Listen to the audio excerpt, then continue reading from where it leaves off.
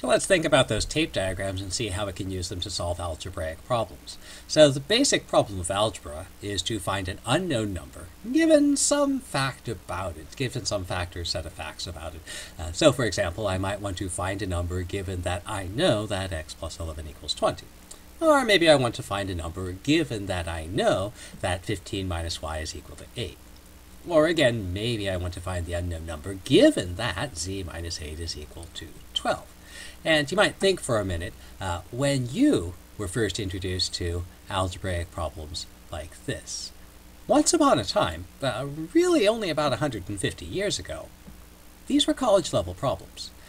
You didn't see algebra until you were in college, and by college we are talking about places like Yale, Harvard, all of the major universities. College was the time that you first got introduced to algebraic problems like this. Well, more recently, the algebra has been moving earlier and earlier in the curriculum. At one point it was a high school topic. Most of us were probably introduced to algebra in the middle school, but recent research shows that provided that children have an understanding of the basic concepts of arithmetic, and that means not that they know how to do arithmetic, but they actually understand what it is they're doing. If they have this basic understanding of arithmetic, you can start to introduce algebraic problems like this as early as the first or second grade.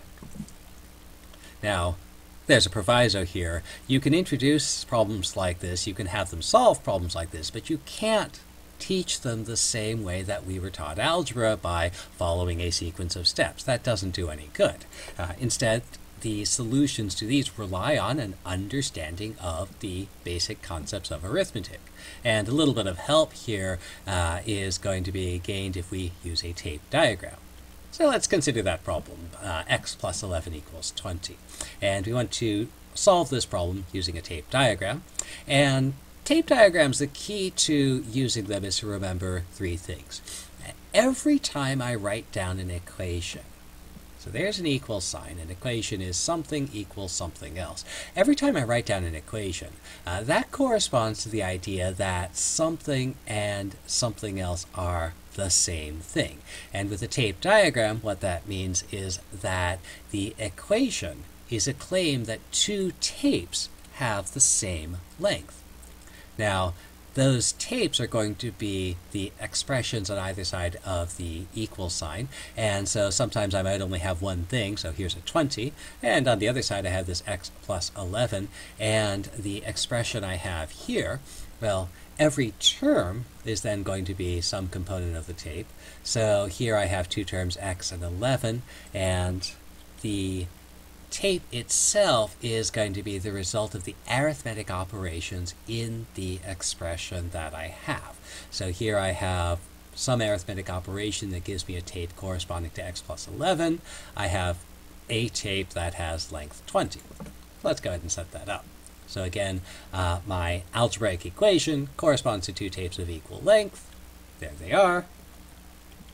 And one of my tapes has length 20. Again, one side of the equation is 20, so one of the tapes is length 20.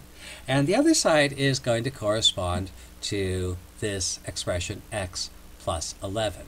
So let's invoke our understanding of the basic concepts of arithmetic.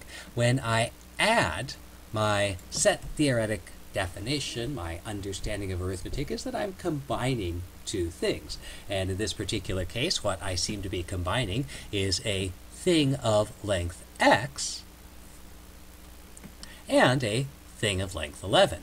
Now, since this x plus 11 has to be the same as 20, that means that this tape here has to be formed by putting together x and 11. So this remainder here has to be my 11. And so there's my tape diagram representation of the equation 20 is equal to x plus 11.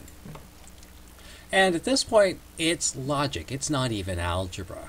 Well, we have to do a little bit of arithmetic, but the idea is I have this thing of length 20, and it's the same length as this. Now I know this part's 11, so what's this part? Here's what I'm looking for.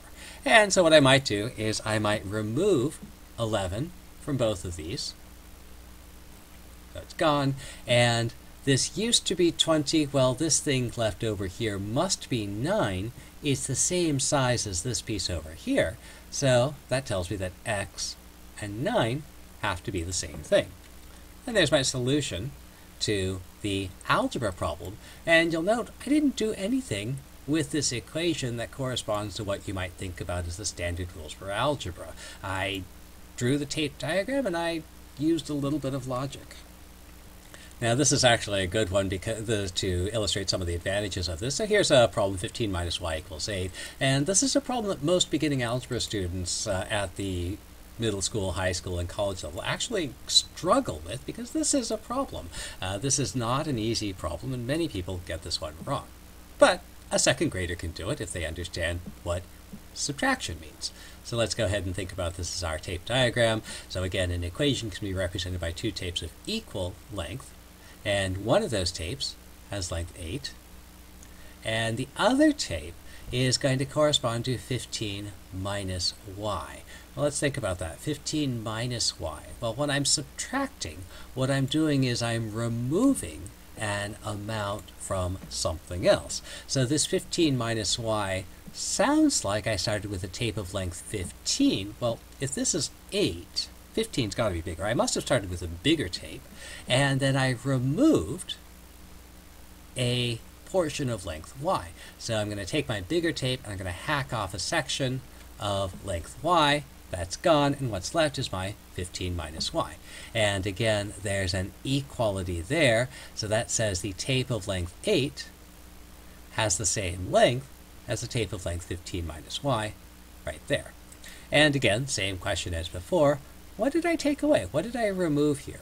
Well, if I know this whole thing is 15, and this whole thing is 8, well, I can count up from 8 to 15 to figure out what's left. And so I can count up by 7, and that's going to take me to 8 plus 7, 15. And again, this 7 and this y are the same size, so that tells me that y is equal to 7. How about that third problem, z minus 8 equals 12? And again, we can represent our equation using two tapes of equal length. Let's go ahead and build that tape. This is z minus 8, so again, that's a subtraction. That is, we're removing some amount, and so maybe I'll start with a tape of length z, don't know what it is, and then minus subtract a bit of length 8, so I'll hack that portion off, and here's my 8, gotten rid of it. What's left over is z take away 8, and again, the tape diagram corresponds to the equality in length of two tapes. Z minus 8, here it is, and 12 must be a tape of the same length. So I'll put that in there. And, well, I want to find what z is. Well, I should be able to see that here, this whole thing, z, is tape of length 12 plus that last bit, tape of length 8, and so my entire tape, 12 plus 8, is going to be 20. And there's my solution.